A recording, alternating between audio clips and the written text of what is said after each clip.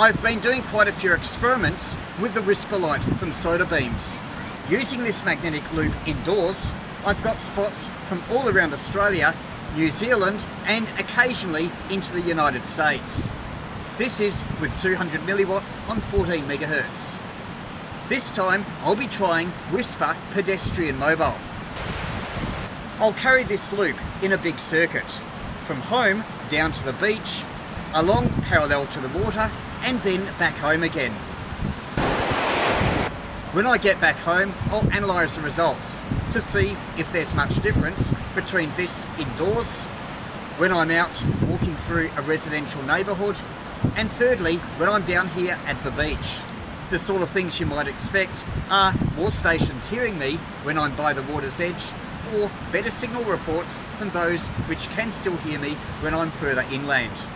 Just for this test, I've increased the repeat rate from 20 to 33%. That will provide more spots and therefore results to average by different location.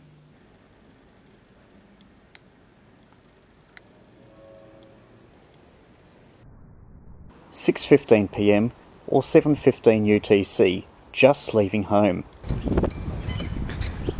I'm walking through a low-rise suburban area comprising mainly separate houses and single-storey units with the odd double-storey townhouse. The alignment of the antenna is roughly north-south, which I'll keep on this alignment as much as possible so that the nulls of the magnetic loop do not unduly affect results.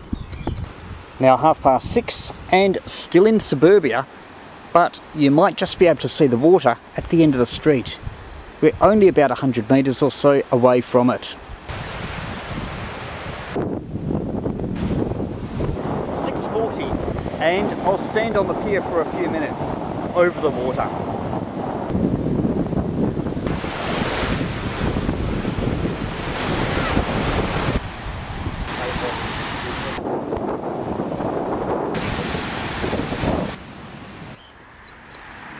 Back home, and here's the results. I split it up between before I left home, when I was walking to the beach, when I was on the beach, then when I just about finished, when I was near the beach, and then when I was back home. Next, I sorted the data by station, in increasing distance from me. Then I sorted it by what I'd expect would be weakest and what I'd expect to be strongest. VK3GDC and DXC are only about 5 kilometres from here. For VK3GDC, the signal was fairly consistent at around -22, 23. At home, walking to the beach was pretty similar. Near the beach, it had improved to -18, and then on the beach, anywhere between -11 and -14. So overall, that's an improvement of about 8 dB or so between beach and home. Alan VK3DXC also had an improvement, but not quite as much, from -12 to -13 to -5 to -8. VK1KF was a consistent -16 to -17 at home, and on the beach -19 to -10, so no clear improvement there. Then there are 3 stations that only heard me once. VK5MR could hear me on the beach, VK2EVB at home, and VK6XT while walking to the beach. I wouldn't read too much into those results. It could just be that the station was not always receiving when I was transmitting. More interesting are 2 other VK6s, VK6PK, who could hear me at home when I got back at -24, walking to the beach -11 to -18, near the beach -23, but on the beach, except for this -24, much stronger, -4, -6, -7. So that is a difference of 10 to 20 dB. Definitely a big change.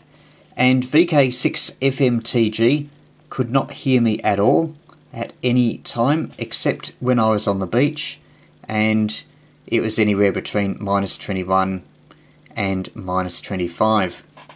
What I should mention is that the beach improves my outlook greatly to VK6, so not surprising that VK6's got the most benefit.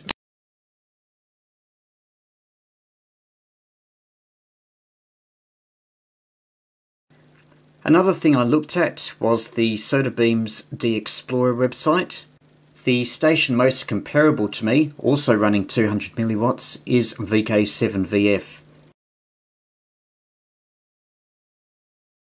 From this test, it would seem that the beach is giving me an edge.